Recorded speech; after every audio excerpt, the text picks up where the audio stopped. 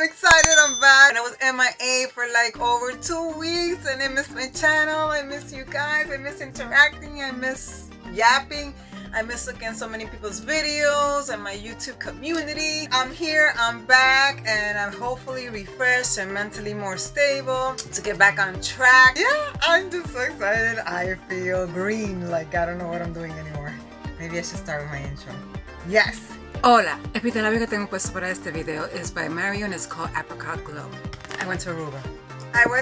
I have 5 years in the making of going to Aruba. I've been saving for 5 freaking years to go to Aruba. It's been on my hit list, my bucket list, my inspirational list, and I went, and let me tell you, if you guys ever put Aruba on your list, it is a place I highly recommend. It is gorgeous, gorgeous. The waters, if you're a water person, if you're a beach person, Aruba is the place to go. The waters are ridiculously beautiful. It ran the gamut of the different colors of blue in the spectrum. I mean, from like icy blue to aqua blue to turquoise blue to deep blue to like dark green. It was ridiculously beautiful.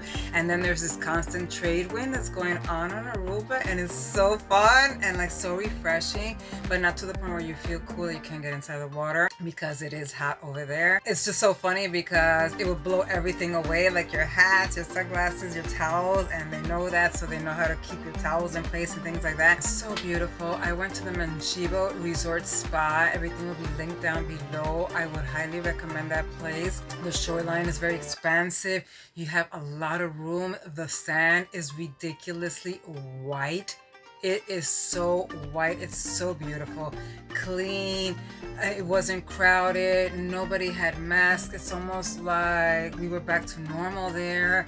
No restrictions, no nothing. There's barely anybody around. It's more like a spa experience, but yet there's people there. So the pool was amazing. The food, I don't think I had that much seafood in so long. I had paella like twice there, and oh my god, it was ridiculously amazing. It was so good. I would go back just for that. People are super warm. There's like a fusion of different kind of people there, from like Colombians to Venezuelans to Dutch influence, Jamaican. It's like such a melting pot there, and the people are super nice. So that slogan that Aruba is a happy island is not an understatement. They are so nice there. The crime rate is low. It's just an exceptional place.